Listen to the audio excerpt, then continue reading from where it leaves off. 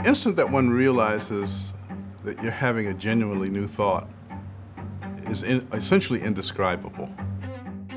I'm sure that this is something similar to what people describe as a muse. It seems unworldly. I had a little telescope I'd take up country, and everybody in the village would come out and they'd look through the telescope and see the craters in the moon or the rings of Saturn, and they'd go ooh and ah, just like my family and friends back in Michigan do. And it finally hit me. This is what makes us human.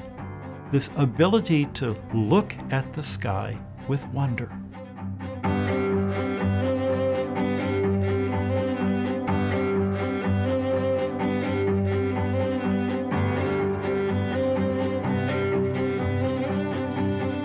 When I look through a microscope, I can't help but be struck with a sense of awe and wonder about what I'm looking at.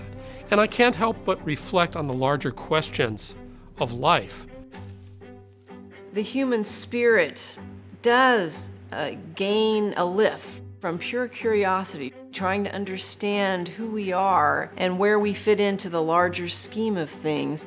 Because if we didn't have that sense of awe, if we didn't have that sense of curiosity, we wouldn't start down this road in the first place. It's hard to do world-class science.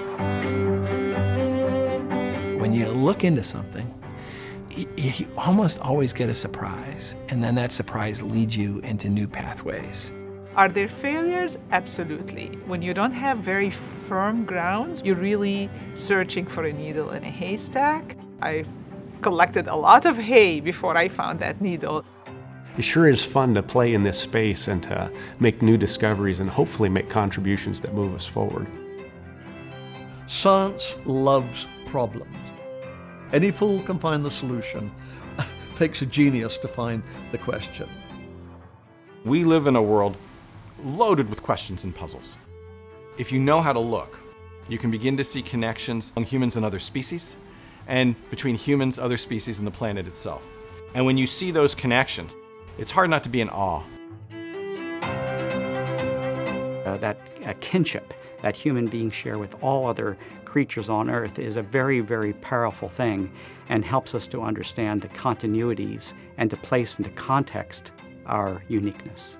So we get into those philosophical questions of what is life? And within that context, what is it to be human? There's this incredible universe that surrounds the Earth for us to go and explore, and that we as humans have to pick up that charge. And then it becomes the task of human societies, cultures, and religious communities and philosophers to dig deep and find out what that message is that's beyond just what science is telling us.